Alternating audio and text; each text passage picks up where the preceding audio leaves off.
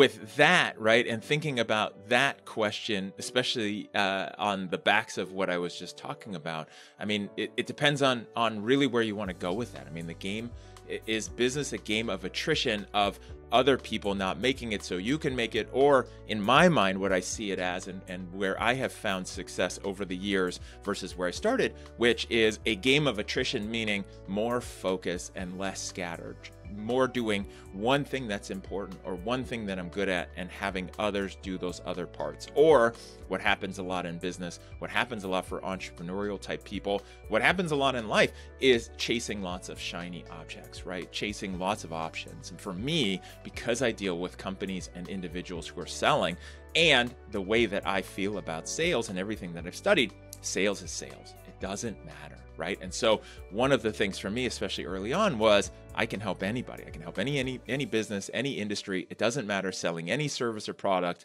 Sales is sales at a base level, and I can help somebody in that way. But that is difficult, and you can't do that. You can't help everybody. And so I think a successful business is a game of attrition internally, which is, all right, let's cut down the noise. Let's cut down the distractions. Let's focus more, right? There's a great book called The Road Less Stupid, which I'm not a huge fan of provocative title books, but it's a really good book if you're in business. I highly recommend it to everybody because it's really about thinking about your business, asking the right questions of yourself so that you can have a successful entrepreneurial venture, right? But one of the punchlines in the book that I love the most is start less things, finish more things. And that has stuck with me for the year and a half since I first read that book. I just read it for a second time.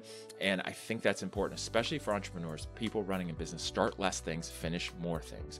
We being entrepreneurs, really like to start lots of things. I start lots of things. And I've learned that then I don't finish them. And then I'm chasing all these things, or I'm spinning way too many plates.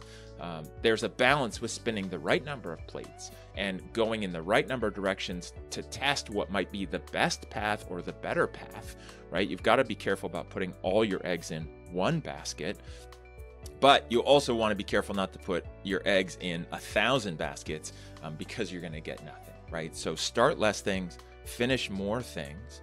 And what I found is when you do that and you actually you finish items, projects, tasks, build courses, programs, training, in the realm that I deal with, then what happens is that will then guide you to the better path. And then you can continue to evolve that way by doing less, starting less things, but getting better and better at the things that you do.